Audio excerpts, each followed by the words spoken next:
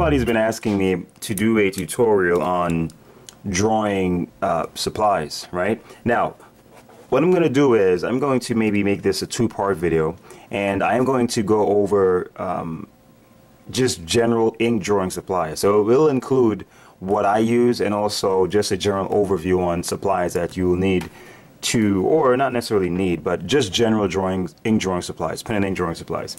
Okay, so in this video I'm going to focus on primarily the ink drawing instruments. I don't want to necessarily say pens because it encompasses more than that. Okay, so I am going to introduce you to what I think are like the 10, in my opinion, the 10 most common or the 10 main types of ink drawing instruments. Okay, now let's first talk about the inks. Okay, let's see which one I have here. This is my black Indian ink. And that's another thing too, like it's properly known as Indian ink, but it's actually originally from China. So sometimes, you know, the common terms for things, the colloquial terms for things, end up being the official term that's used regardless of, you know, whether it really coincides with the origin or not. The main quality about Indian ink is that it's pigment based. Okay, you can have either pigment-based ink or dye-based ink, and pigment-based ink is generally used particularly for the fact that it's waterproof. It is archival. So basically, if you want to do a types of work that you intend to keep for a long time, especially works that you want to combine with other media, like say for example you're going to do a pen and ink wash over your drawing, or you want to combine it with other mediums that's water based, it will not smudge or smear or anything like that. So Indian ink is pretty much good for that. However, because of that, you don't also find it in as wide array of colors as the other main type of ink you find in this, which is dye based ink. Now the thing is, it's good to experiment with both, I think, but if you definitely intend to work with other media like watercolor and stuff like that, it's good to get ink that is specifically waterproof, archival, and fade proof. All right, and that doesn't smudge as easily or smear as easily when combined with other mediums. I won't necessarily endorse any particular brand per se, but I would advise that you pay attention to the particular qualities of the ink based on the purposes you have in mind. Okay, so let's go to the first type of ink drawing instrument, and perhaps this is one of the oldest ones, and it's the feather. Now, of course, it's often referred to as a quill pen, but this is not necessarily a quill feather. I had feathers just like this, see? And you can just pretty much cut it. Maybe I'll do a tutorial one day on how you can actually make the pen itself. And if you look at this, you'll see how I actually cut it. It has a little slit in there, and that helps the ink to flow by capillary action. So maybe one day I'll give a tutorial on how you can actually make this. It's pretty simple, but it's pretty cool. Now, another thing that's useful too when you're working with ink is that it's good, seeing like the bottle, like for this, like this is for example, it's pretty dark. You can't really see in it that well. So it's good to like have like a little container. See, I'm using my little Jamaican, actually this is like a shot glass, but you can have a clear container so you can get a clear view on how far to dip whatever the drawing instrument is, if it's one that you're dipping into ink. All right, so it's pretty simple and pretty easy to use. See, I'm dipping it in there just to get some ink. And a good thing when you're drawing with any kind of an instrument where you're gonna have to dip in ink, it's always good to have some form of a material like an absorbent, like a piece of cloth or, you know, paper towel, to kind of like remove all the excess ink and stuff like that, so you don't create like blobs and any kind of unwanted marks. Okay, so you can see that it's pretty cool because I can create lines of that varies in weight. See, It's pretty cool.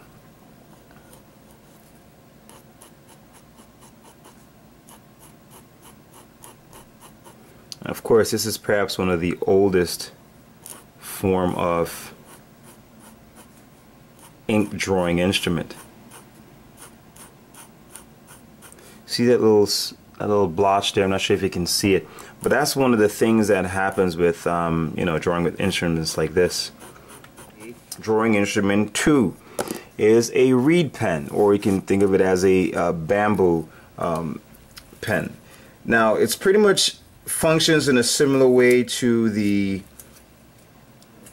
quill pen or feather pen, but it's using a bamboo or reed instead. See, and the same thing is happening here. It's pretty much cutting the same, and this is something you can make, you know. It's cutting the same way. Here you see this has a little opening there, and that also helps for the flow of ink. And it also has a slit there too, but because I used it before, you can barely see it, but it does have a little slit that also helps with the flow of the ink.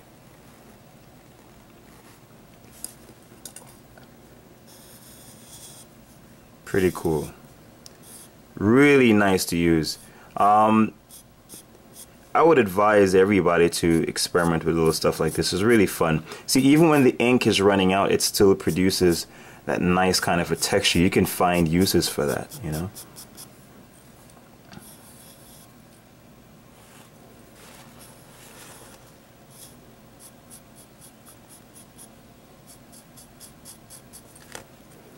Really cool stuff. So of course this, you know, this goes back to centuries. This was a main writing and drawing instrument for many civilizations, including the Chinese civilizations, Egyptian. Create really nice lines. We have the quill pen, we have the reed pen. Now, a natural progression from this that developed was the dip pen, okay? And see, the convenience of dip pens, and as the name says, you know, it's because you dip it in ink, is that now you have a nib or point, however you want to refer to it, a nib that is metal. Okay, and see, with this and this, they're pretty cool and pretty effective, but the thing is, the point wears over time, so the quality of the line will deteriorate based on the quality of the point. And because it's made of, you know, their natural materials, they will eventually soften, so you'd have to resharpen these after a while. But you know, the thing is with nib pens is that it's pretty cool. You have a holder and you have a nib. And the cool thing is you can get a wide variety of nibs based on the different types of line quality. Maybe if I can find my, I haven't used these things in years. I have a little, this is one of my containers of like different nib tips and stuff. Actually, this is for my technical, my repeater graph. So you see, you can have different nibs here based on the line quality. This one is definitely one of my favorites. I use these most, actually, and I think they're pretty popular too. This is, I think this is the Hunt 102, 107. But the thing is with this is that it really, there are many artists who still use these dip pens. Okay, they're really cool in terms of I think most of the drawings that you see that's done by like Rubens and those people, where you see a lot of the cross hatching, are done with these types of pens. You can create really nice lines, and of course you can also vary the weight as well. And you see that, you know, in the same way these are designed, this is pretty much just the metal version. See, the same way. See that? It has a slit, has the hole there in the same sense, and it helps with the capillary action, the movement of the ink flowing to the tip. And you know what? I think I'm gonna do a drawing using one of these. I know most of my tutorials are always with the Sigma microns, and maybe I should show a wider variety of ink drawing instruments as well. And the thing is, when you're using it, see, you draw with the underside. This is the underside, okay? This is the underside, this is the back. You draw with the back facing up, okay? And the underside, this side facing towards the paper, like so. And sometimes you can make marks going across like so, and not necessarily like this. And that's, sometimes I do that to create these really fine marks for details, because it tapers out beautifully. And you can hear the little scratch. That's because it's going against the texture of the paper. When it's like this, you get more fluid or smooth lines. And this is one of the smaller nibs. See that? Perfect for fine details.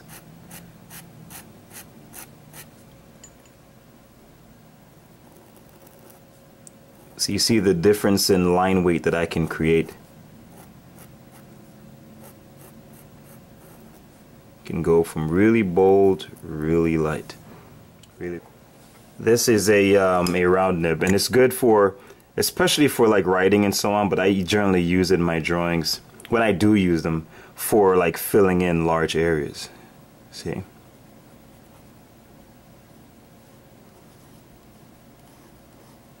So it's good for filling in spaces when you don't want to necessarily use a smaller nib for all that type of work.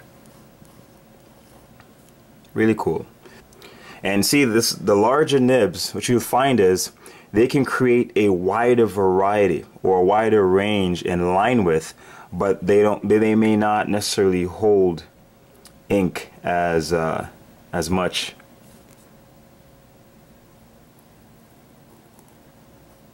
You see that line variation? Really cool to use.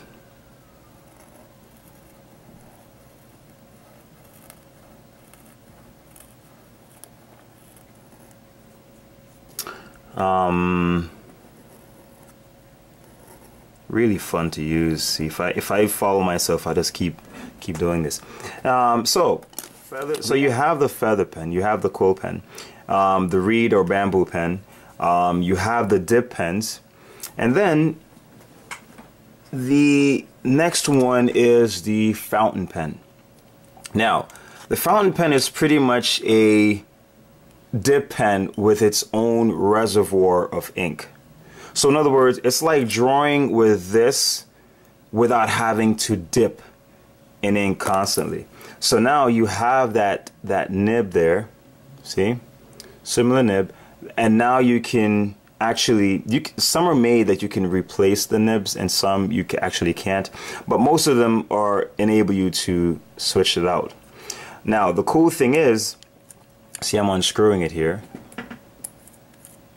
It allows you to refill this cartridge with ink. So it has its own self-contained replaceable ink reservoir, and that's pretty cool, because it's like, you know, drawing with these are really fun, but having to dip constantly and making sure that you clean the nib to not create splotches or blobs of ink can sometimes be a little bit of a maintenance requirement that turns people off. It's really not to me, because it's a part of the experience. It makes it really rich, and even when it has a little splotches, it makes the drawing a little bit more authentic, you know. But with this, it's really cool, and people use this for writing a lot. It's really cool. And this is a really fine point. Now, I think the downside to fountain pens is that they can be pretty pricey. They can range, for a good quality one can range for anywhere from like $30 to even like $200, $300, $400. Yep, they can get there. But they're really cool. But of course, I think at the same time that, you know, there are pros and cons to everything. All of these so far I've introduced, there are pros and cons to them. You know, the fact that they're really good, but the points deteriorate over time. These, you know, you can replace them, but you have to dip in ink. This is really cool, but it's just not as authentic a feel as a dip pen would. But they all have a unique quality about each of them that is worth exploring, I think.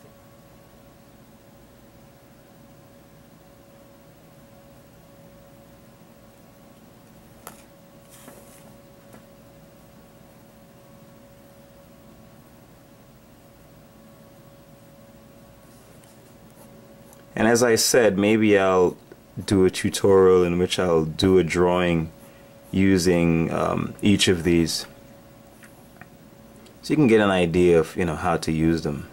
What should we discuss next? Let me see. Okay, here's the popular TD Bank pen, ballpoint pen.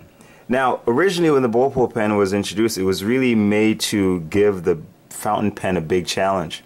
And of course, as we can see today, it's pretty much the most popular writing instrument because it's cheap, it's durable, it's portable, it's economical. You know, it's really a lot of good qualities about it.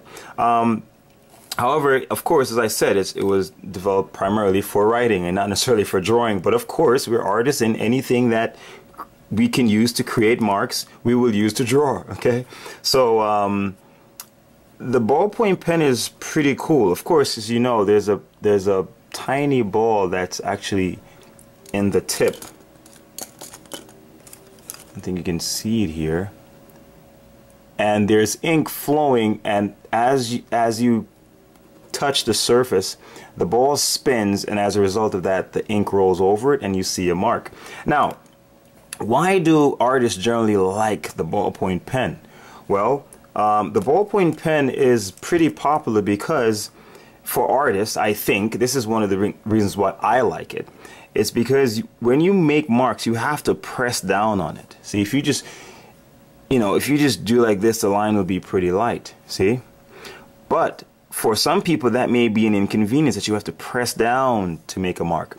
Well, an artist will capitalize on this. Why? Because that enables you to create a wide variety of marks of different values. You see that? That's what makes the ballpoint pen really special. So you can create a wide variety of marks of different values, and you can simulate the effects of a pencil. See that? Go from light to dark based on the amount of pressure you put down, which is pretty much the same thing you do with a pencil. And that's one of the things that makes it really cool. So you can sketch things out. I think I did a tutorial where I did a portrait, and so you can really treat it like it's a pen. Of course, you can't erase this because it's ink, but the thing is, you can make it really light and then go over it afterwards and reinforce those lines as you've decided on what lines you're going to keep. So that's one of the main things. So that's the ballpoint pen, and of course, ballpoint pens are like so cheap, you know, so which makes it cool. So you can, I'm sure wherever you are right now, there's a ballpoint pen close to you. Now, the next drawing instrument, which one should I find, is the rollerball pen. Now, the rollerball pen is very similar to the ballpoint pen, okay? Because it has a ink that is more water-based, though. It has a similar ballpoint mechanism in terms of how the ink actually flows or makes contact with the paper. However, the ink is more water-based, so it flows more heavily and more freely than a ballpoint pen does. So it doesn't require as much effort to write or make a mark. And as a result of that, you don't have the ability to create this variation in value as you would with a ballpoint pen. However, it allows you to make lines pretty loose and freely of an even weight and value, which is good for like sketching or, you know, cross-hatching. You can do virtually the same thing, but just not create that value gradation as you would with a ballpoint pen. Because you see, the amount of ink is pretty consistent whether I'm pressing hard or not. See that? I press really lightly and I create virtually the same value as if I press really hard. And that's a good and bad thing. So as I said, there are pros and cons to almost all of these. And that's a good thing for some people, and that's, you know, a con for some. So whatever suits your purpose, all right? Then we have markers. What is popularly known as a marker is really just a felt tip pen, meaning the point of it is really just like a compressed fabric right here, fiber, all right? And it pretty much, like, what's in here, the holder or the chamber, is really like a kind of a spongy or absorbent material that soaks the ink in, and it moves to the tip. Now the thing is, that's why we have to really cap it all the time, because it can get dry really quickly. And but the thing is, this enables it to be able to be produced in a wide variety of colors. I think markers are perhaps more popular than, more commonly used than ballpoint pens, because they're more versatile. You know, you can have them in a variety of colors, different quality inks and so on. But primarily, the ink quality is not really made, it's not light fast, meaning like it's not necessarily meant to be displayed or exposed to light for a long period of time and preserve the color quality. Okay, so it's more for like short-term use. But the thing is, you can create, I mean, beautiful, you can't, I mean, it's just limitless the amount of uses you have for markers. And of course, you have a wide variety of them. Perhaps the most common one, you know, you guys, I'm sure, use Sharpie or some kind of a permanent marker like this. So this is like a felt tip pen, okay, or marker. And also, in addition to the fact that you have them in a wide variety of colors, you have them in a wide variety of tip sizes. So like this is one I use a lot. It's the Copic, and see, it has the graphic tip, like chisel tip, and it's good for, you know, filling in large areas.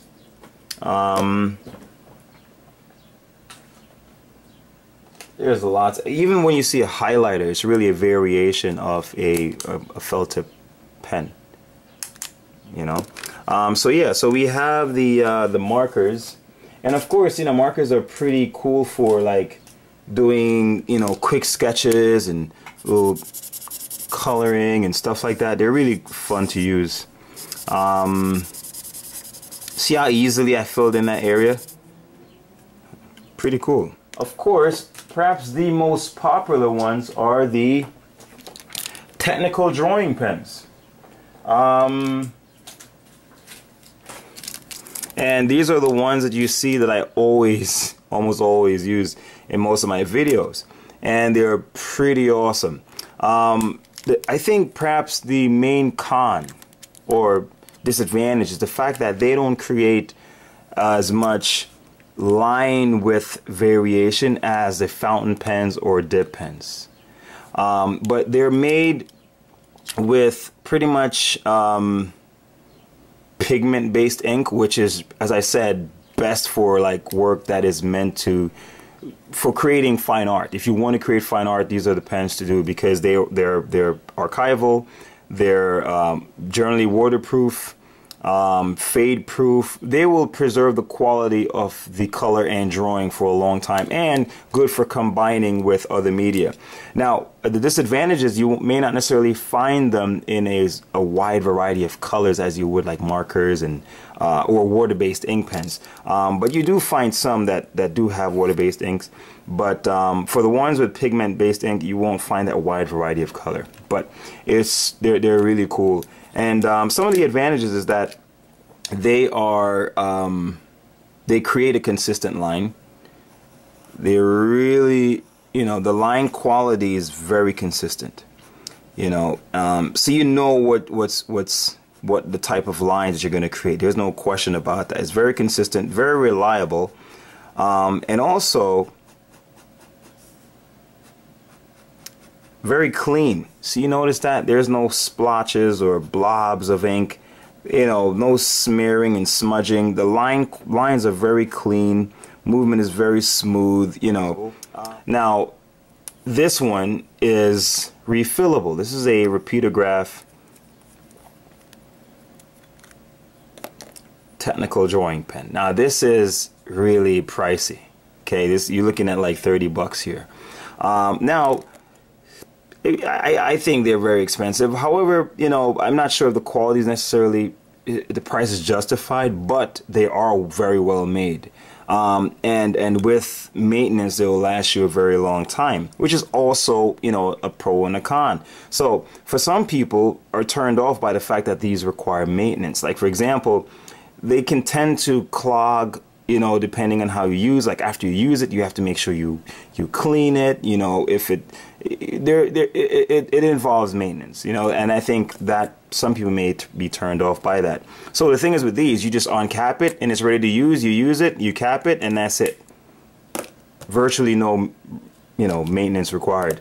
But with these, they're a little more delicate. You have to be more careful of how you use them, and the fact that the ink is refillable, which is pro and con, as I said. Some people don't mind that. There's some of these that are made with a replaceable cartridge, so you can actually take the cartridge out and just dispose of it and just put another one in. With this, you have to actually, let me see if I can show you, unscrew this clamp ring here and kind of like twist this off, and there you go. You pour the ink in, and then when you're done, you fix it again. It's really not that much, to be honest with you, but some people are turned off by little stuff like that. So, but the lines they produce are beautiful. You know, really smooth, really excellent drawing machines, these things, you know. So I would suggest you definitely, you know, I wouldn't say necessarily you should buy one of these, but if you can afford to, definitely. You know, I think the more you're exposed to different things, the better. All right, the quill pen, the reed pen, the dip pen, the fountain pen, the ballpoint pen, the roller ball pen, the felt tip pen, the technical drawing pen.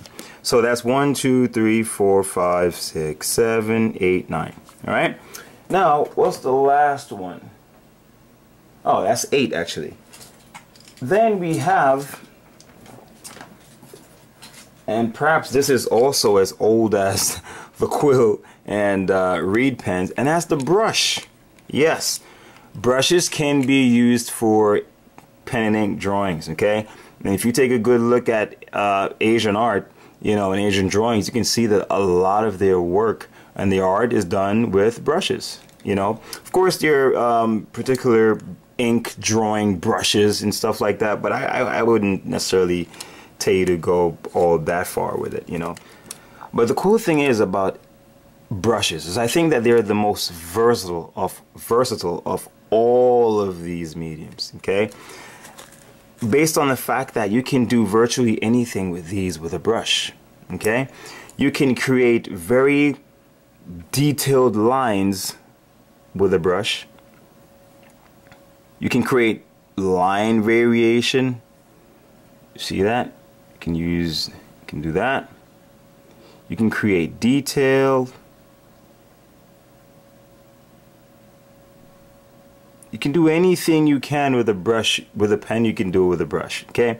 However, of course, I think one of the things that may terrify people is the fact that the tip of a brush is not as firm as a nib of a pen, okay? So it does require a little bit more delicacy and practice to get, you know, and getting used to, but they can virtually do anything. And the thing is, you can get a wide variety of brush tips to handle any types of details you may be confronted with. And also, there are different brush shapes, okay, for creating different types of lines, and sizes for creating covering different areas and laying on a whole. You can cover areas really easily with this, okay? You can create washes when you're done, you know, so you can actually do an ink drawing and do a wash with the same brush. Now, this is also very popular. It's a water brush. So with this, it allows you to fill this reservoir with water, and then you can just pretty much have a infinitely wet brush. Okay, well, not infinitely wet, but as long as the water is in there. But you can always have a wet brush. There's no need to dip in water. Also, you can actually put the say for example a wash in here, so you can mix say ink with water and get a gray, and then you have your gray wash, you know. So it's very versatile brushes. Very versatile. So I would definitely experiment with that as well. And of course, last but not least is the pen brush. So you can think of this as a pen that acts as a brush, or a brush with a reservoir like a pen. Okay, so, and here I have a wide variety of them.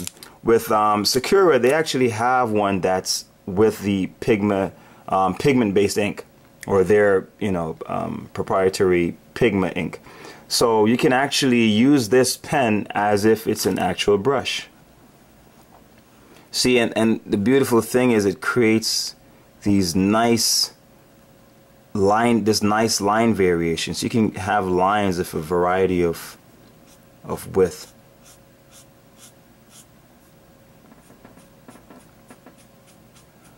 Really cool stuff.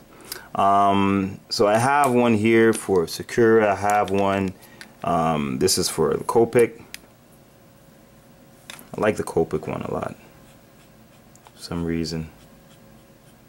And that's another thing why it's good to explore different brands, because you'll find that one brand will make a particular pen better and another one may not, you know. So, or you may like another one. You may like one over the other. You know, it's up to you. This is the Prismacolor. Alright, and this is one that's pretty big, Faber-Castell, and it, you know, it's pretty useful as well, filling in large areas, but at the same time, as I said, it creates, see that? Line width variation is really cool.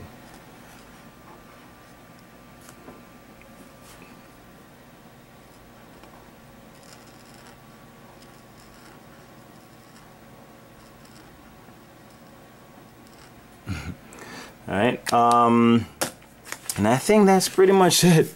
So I think you have like a wide variety of ink drawing materials to use. You have your quill pen, you have your reed or bamboo pen, you have your dip pen, you have a fountain pen, you have your ballpoint pen, you have a rollerball pen, you have your felt tip pen or marker, your technical drawing pen, you have your brush, and you have your brush pen. Okay, and that's 10, I think, of the most commonly used ink drawing instruments. Now, as I said, you know, these are drawing instruments, meaning they're just a way of depositing ink to the drawing surface. So you don't have to necessarily feel limited to these. These are, you know, common, and they've proven themselves, but don't feel limited. You can use your finger to create an ink drawing, you know.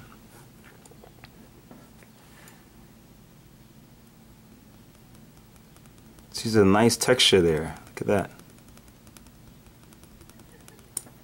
You know, don't feel limited to just whatever. You know, that's the thing, that's beautiful thing about creativity.